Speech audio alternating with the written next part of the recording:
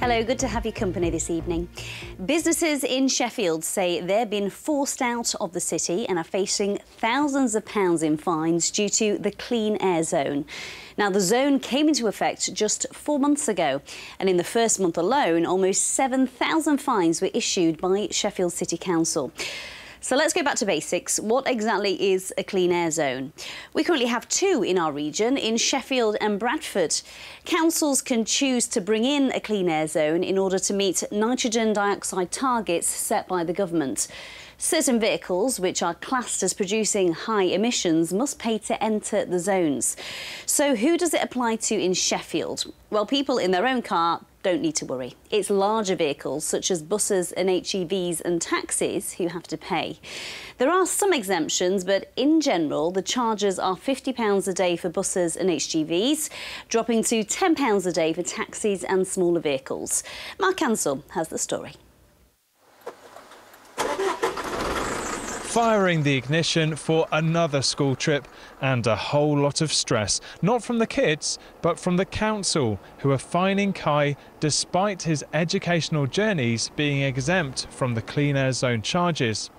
These are fines 1, 2, 3. He's had around £6,500 worth of fines since the clean air zone was introduced 4 months ago. I go home and you get 5 or 6 fines, and you think, well, there are 5 or 6 fines that I've dealt with the other week, but then they come back, and you look, you've got no reason why you've been sent back, and they just double the fine. So you send that one back, you have to send it off, you have to print it out, print my email out. As I say, each fine's taking 6-7 hours. Then you've got to wait for your tribunal sends you an email back, you've got to respond to that. It's time I haven't got, and it's just coming to a point, it's just absolutely stressing me. And Kai, you've stopped doing those hen do's, stag do's and nights out in the centre of Sheffield because of the clean air zone. I just don't want to do the weekend jobs anymore because basically it's too much hassle trying to explain to customers that it's going to be £50 to take them into town, £50 to pick them back up if it's at the midnight, and customers either just say, well, why should we pay that? And you're having to argue with the customers about why they should have to pay that, and they just simply don't want to be paying it. So it's either cancel the job or take them elsewhere. And this year so far, I've probably took 3,000 people out of Sheffield city centre for the weekend and took them elsewhere because it saves them the clean air zone charge. There's only one way to access Sheffield Motorcycle Centre, and it's via the inner ring road, which is just inside the clean air zone. They've lost 2 technicians as it was costing them £50 each a week in charges to drive their vehicles to work. They've obviously got vans that are less than Euro 6, don't want to change them because they're purpose-built for their track days.